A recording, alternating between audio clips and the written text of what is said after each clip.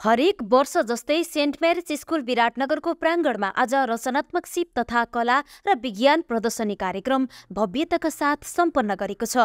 विद्यार्थीको सैद्धान्तिक ज्ञानलाई व्यवहारमा प्रस्फुटन गर्ने उद्देश्यले शुक्रबार बृहत विज्ञान कला तथा संस्कृति प्रदर्शन कार्यक्रम सम्पन्न गरेको हो। सेन्ट मेरिज स्कुल विराटनगरमा अध्ययनरत विद्यार्थीहरूले विज्ञान कला र संस्कृतिहरू प्रदर्शन गरेका थिए। विद्यार्थी आफैले सिर्जना गरेका नेपाली संस्कृति झल्किने सामग्री, आकर्षक रङ्गोली तथा विज्ञान विषयसँग सम्बन्धी सामग्री र हस्तकला, चित्रकला लगायतका वस्तुहरू प्रदर्शनीमा राखिएका थिए। सामान्य रूपमा सुलभ मूल्यमा पाइने सामग्रीहरूको प्रयोग गरी विद्यार्थीहरूले सिर्जना गरेका उपकरण तथा वस्तुहरू प्रदर्शनी अवलोकन गर्न अभिभावकहरूको पनि बाक्लै उपस्थिति रहेको थियो। कार्यक्रममा saint marriage school विराटनगरकी principal doctor सीजे मार्लिनले यस्ता प्रदर्शनीले विद्यार्थीको सिर्जनामा प्रोत्साहन मिल्ने र विद्यार्थीहरूमा आत्मविश्वास बढ्ने बताइन्। I am Sister Marlin, the principal of St. Mary's Secondary School, Biratnagar. The school was established in 2008 and this is the 15th year of its inception. And every year, exhibition is an integral part of St. Mary's School, through which the students learn all the theory into practice and they are able to develop their self-confidence and to face the people and give the right explanation. And there's a lot of teamwork. And then teachers do help them so that it will come out well for the people who come and visit this place. And the children learn many things through practice. If they hear only by theory, it is not easy for them to understand. Whereas when they do it themselves, it is very effective. There are so many things, rain detector and how rainwater can be used for agriculture is mostly for their practical life. And then alarm also is put there. Any thieves come at once, the indicator is put. All the students have participated in it, and those who are not in the exhibition, the experiments, they are also given other jobs like art and craft. So wherever they are interested, they can join. यस्ता प्रदर्शनीले कुनै पनि अध्ययन किताबी ज्ञान मात्र भन्दा प्रयोगात्मक रूपमा सिकाइ गरे भने दीर्घकालीन हुने र उनीहरूमा आत्मविश्वास बढाउने उद्देश्यले विज्ञान प्रदर्शनीको आयोजना गरेको शिक्षक शिक्षिकाहरू बताउँछन्। नमस्कार, मेरो नाम प्रवीण कुमार विश्वास। म चाहिँ यहाँ सेन्ट मेरिज सेकेन्डरी स्कुलमा +2 प्रोग्राम कोअर्डिनेटर, म फ्याकल्टी फिजिक्स फ्याकल्टीमा चाहिँ म अध्यापनरत छु। आज हामी साइन्स एक्जिबिसन कार्यक्रम गरिरहेछौँ। साइन्स एक्जिबिसन एकदमै महत्त्वपूर्ण रहेको छ। नानीहरूको चाहिँ कलालाई प्रस्फुटन गर्नको लागि यो एकदमै आवश्यक चाहिँ हुने गर्दछ। आज हामी यसै क्रममा चाहिँ हामीले एउटा हाम्रो नयाँ हामीले चाहिँ एक्सपेरिमेन्ट चाहिँ हामीले चाहिँ यहाँ प्रस्तुत गरेका छौँ। यो चाहिँ हामीले सम्भवतः हामीले चाहिँ थाहा पाउन्जेलसम्म हाम्रो इन्फर्मेसन अनुसार चाहिँ यो एक्सपेरिमेन्ट चाहिँ नेपाल अधिराज्यभरिमा चाहिँ यो एक्सपेरिमेन्ट कहिले पनि काहीँ पनि गरिएको छैन।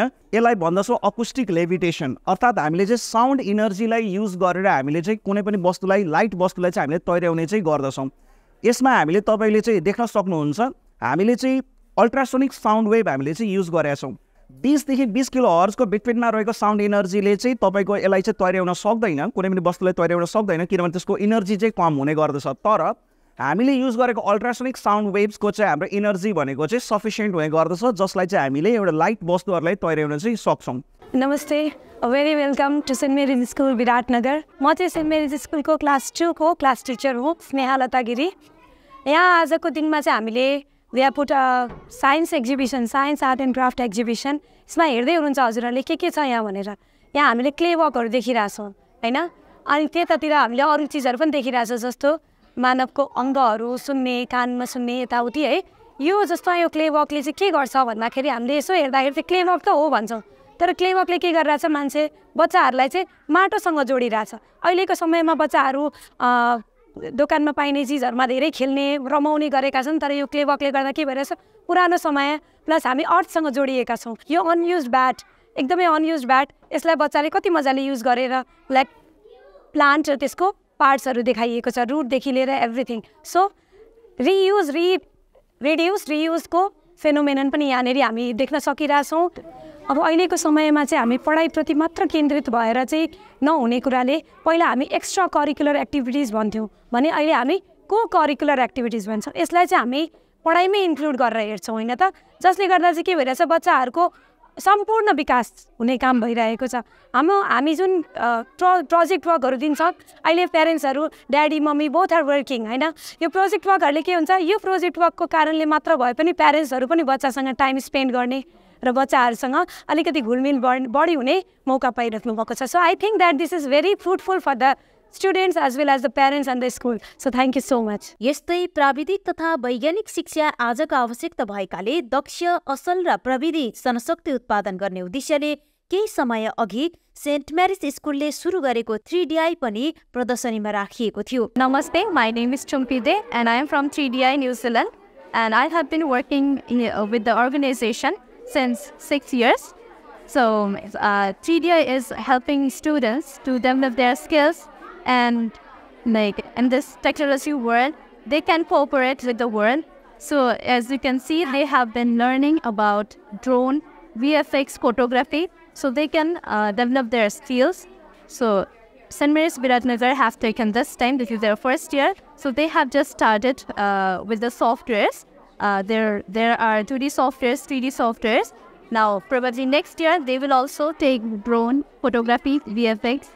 छोटो समयमा नै विद्यार्थीहरूले 3DI बारे आफ्नो कला र सिपलाई राम्रोसँग देखाएका थिए। नमस्ते, मेरो नाम अग्निमा थापा हो र हामी क्लास 9 को स्टुडेन्ट्सहरूले चाहिँ एउटा 3DI युज गरेर एउटा स्कुलको मोडल बनाएको छौँ। यो चाहिँ हाम्रो स्कुलको एक्सटिरियर पार्ट हो। यो टोटल बनाउनको लागि हामीलाई 4 डेज लाग्यो र हामीले चाहिँ हाम्रो यो बनाउँदाखेरि यो बिल्डिङको हामीले स्ट्रक्चरमा धेरै फोकस गरेको छौँ, यो बिल्डिङको रुफिङमा र यो बिल्डिङको अगाडिको फेकेडमा। र यही बिल्डिङ हामीले ल्यापटपमा पनि रेफरेन्स लिएर बनाउन खोजेका छौँ। यो चाहिँ गुगल स्केचअप भन्ने एउटा सफ्टवेयर युज गरेर हामीले यो ल्यापटपमा पनि यो बिल्डिङको रेफरेन्स लिएर बनाएका छौँ। यो एक्जिबिसनले चाहिँ जुन मान्छेहरू आएर हेरिरहेका छन् त्यो मान्छेहरूलाई एउटा मोटिभेसन दिन्छ कि त्यो अभिभावकहरूले पनि यस्तो कुराहरू बनाउन सक्छन्, उनीहरूमा पनि यस्तो क्षमता छ, त्यस्तो मोटिभेसन उनीहरूले हाम्रो यो एक्जिबिसनले प्रदान गर्छ र हाम्रो एक्जिबिसनले तिनीहरूलाई एउटा त्यो अवसर पनि दिन्छ यसको बारेमा बोल्नको लागि र एउटा नयाँ आइडियाज र इनोभेसन्सहरू गर्नको लागि पनि एउटा मोटिभेसन दिन्छ। सीमित स्रोत र साधनको उपयोग गरी सृजना गरेका फरक फरक सामग्रीको प्रदर्शनीमा सहभागी विद्यार्थीहरूले आफ्नो अनुभव यसरी व्यक्त गरे। नमस्ते, म चाहिँ कक्षा 9 को छात्रा उन्नति चपागाई अनि हामी येल्लो हाउसको टिम मेम्बरले मिलेर बनाएको यो हाम्रो रङ्गोली हो। अनि हाम्रो रङ्गोलीको टपिक चाहिँ हिल द वर्ल्ड हो। अनि विश्व, दुनियाँ, संसार जे भने पनि यो हामी सबै मानव जाति बस्ने एउटा घर हो र पृथ्वीको रक्षा गर्नु हाम्रो कर्तव्य हो भन्दै हामीले गौतम बुद्धको उपदेशहरूलाई आत्मसात गर्दै हामी मानिसले आफै नै पहल गर्यो भने अवश्य हामीले यो पृथ्वीलाई नाश हुनबाट बचाउन सक्नेछौँ। मानव भाइचारा कायम गरी हातमा हात काँधमा काँध मिलाई अवैध रूपमा भइरहेको वनफाडानी रोकी वृक्षारोपण जस्ता कार्य गरी विश्वमा युद्ध नगरी हामीले आफ्नो संसारलाई स्वर्ग जस्तो सुन्दर विश्व बनाउन सक्नेछौँ। हामी चाहिँ हाम्रो सेमको प्रिन्सिपल सिस्टर मार्लिनलाई हामी धेरै नै आत्मबाट हामी धेरै नै धन्यवाद भन्न चाहन्छौँ हामीलाई यो अपर्च्युनिटी दिएकोमा। हामीले यो सबैजना हामी टिम मेम्बर, हाम्रो टिचर, हाम्रो मोडरेटर, हाउस मोडरेटर, मेरो क्याप्टेन अनि हामी सबै जसले मिलेर यो रङ्गोली बनाएको छौँ, हामी सबैलाई थ्याङ्क यू भन्न चाहन्छौँ। मेरो नाम चाहिँ प्रीतिका सोनी हो। यहाँ चाहिँ हामीले ब्लड ग्रुप डिटर्मिन गर्न हामीले यो एक्सपेरिमेन्ट पुरै सेटअप गरेको छौँ। यसले चाहिँ अब विद्यार्थीहरूले यो हेरेपछि उनीहरूलाई पनि मतलब अलिकति इन्सपिरेसन हुन्छ।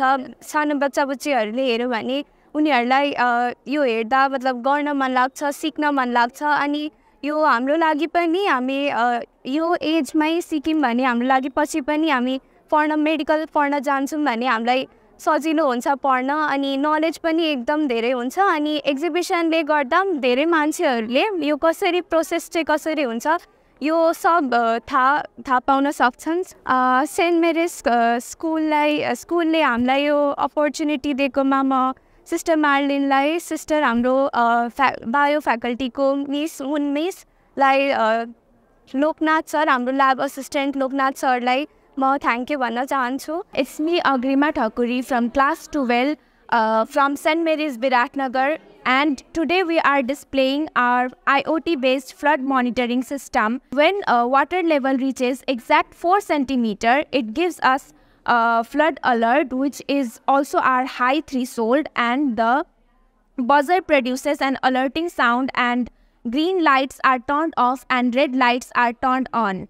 This way, we can alert people around who lives around the river and river, so that they can have a relief from the beginning, that they will get the alert before the flood arises. This Biratnagar school, I feel very fortunate to exhibit such an knowledgeable and smart programming system.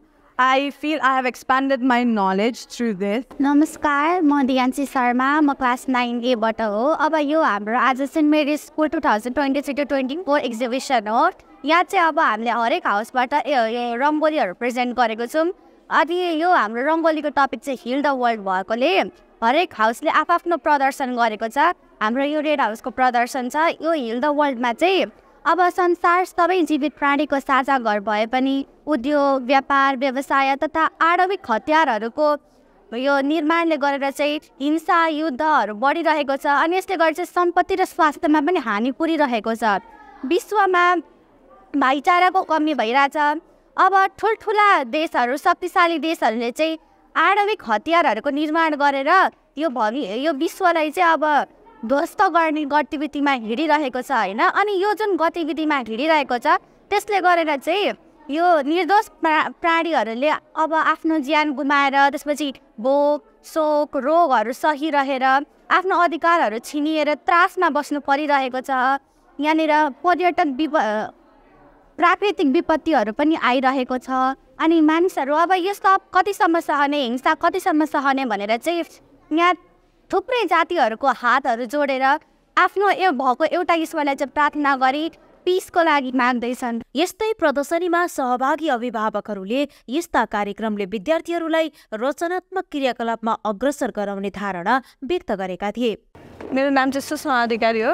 म यहाँ एक्जिबिसनको लागि आएको थिएँ। मेरो छोरी यही स्कुलमा पढ्छ, त्यही भएर एक्जिबिसनको लागि आएको थिएँ। सानो सानो बच्चाहरूले यस्तो राम्रो अहिलेदेखि नै यस्तो सिङ्गुक यस्तो टेक्निकल लाइनतिर पढाइरहेको खुसी लाग्यो मलाई होइन। स्कुलमा बच्चा पढाउँदा मलाई एकदम खुसी छु। नमस्कार, म जेपी गेलाल, घर विराटनगर। म वित्तीय संस्थामा अफिसर छु। मेरो छोरी ज्योत्सना गेलाल यहाँ सेन्ट मेरीमा 10 क्लासमा पढ्नुहुन्छ। अब अहिले हाम्रो साइन्स एन्ड आर्ट एक्जिबिसन अन्तर्गत आज छोरीहरूको रङ्गोली कार्यक्रम, विभिन्न आर्ट कम्पिटिसनहरू भइरहेको छ। त्यसको बारेमा चाहिँ अब्जर्भेसन गर्न आएको हो। म केही यस्तो क्रियाकलापहरूले बच्चाहरूमा एक्स्ट्रा इम्पावरको विकास गर्छ होइन। कागज ज्ञान हुँदा पनि साथी के यो विद्यार्थीहरूलाई यस्ता कुराहरूले इन्करेज गरिरहेका हुन्छन्। धेरै राम्रो नानीहरूले राम्रो आर्टहरू बनाएको देखेँ मैले। यसमा यो रङ्गोली यहाँ रङ्गोली अब विभिन्न साइन्सका उपकरणहरू बनाएका छन् होइन। पानी तान्ने क्रेनको कुराहरू पनि आएको छ होइन। अब इकोसिस्टमका बारेमा पनि धेरै कुराहरू आएका छन्। धेरै राम्रो लाग्यो। मेरो नाम मुना प्याग्रेल हो। आज यहाँ म भाइको घर आएको थिएँ। मेरो बहिनी एसएनजिएसमा पढ्छ 10मा। अनि आज यहाँ एजुकेसन रहेछ हेर्न आएको। रङ्गोली झन् असाध्यै राम्रो लाग्यो। बहिनीहरूले यस्तो मिहिनेत गर्ने स्कुल रहेछ, असाध्यै राम्रो लाग्यो। यस्तो राम्रो सन्देश दिने जस्तो बनाएको रहेछ, सबैले मिहिनेत गरेर राम्रो छ। विशेष गरी विद्यार्थीहरूले मेहनत गरी बनाएका हस्तकलाका सामग्रीहरूलाई प्रोत्साहन दिँदै ती सामानहरूलाई बिक्री वितरण गर्ने वातावरण मिलाइदिन सके विद्यार्थीहरूले अध्ययनसँगै आय आर्जन समेत गर्न सके अझै हौसला मिल्ने अभिभावकहरूको बुझाइ छ।